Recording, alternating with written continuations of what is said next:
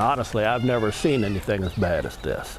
Dan Meyer has been coming to this house in Phoenix almost every day for the past week.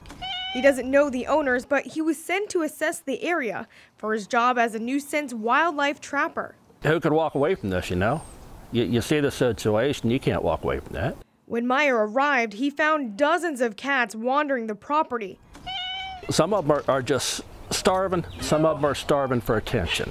And dozens more inside. Just terrible. There's probably another 30 cats inside. The former residents were recently evicted and left the house in shambles. No animal should live like this. No animal should be just left in the house to starve.